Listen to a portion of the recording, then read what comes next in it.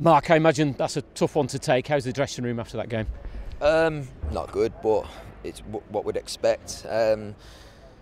Yeah, I just said somebody else. I thought we started the game well. I thought the aggression was there. I thought we created a couple of good openings, and we felt in a good place going in at half time and coming out for the second half. But for whatever reason, I don't think we come out the same in the second half. And as soon as they get the goal, it's always an uphill task.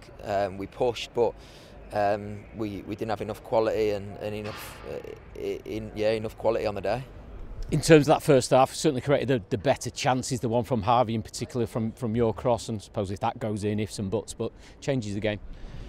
Yeah, I think in the situation that we're in the position that we're in, it's we need to take them chances.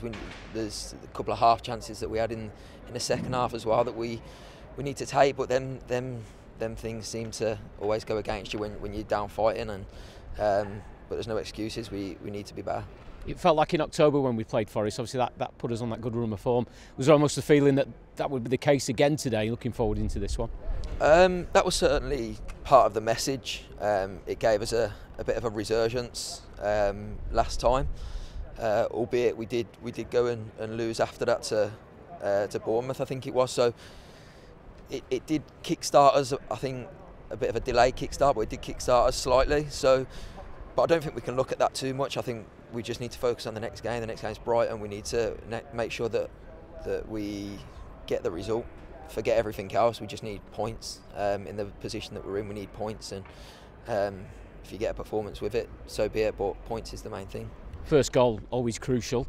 And it seemed from the naked eye, from the first replays, that it was offside. And I don't know how surprised you were as players when it was given, and was that almost a double blow that it was given?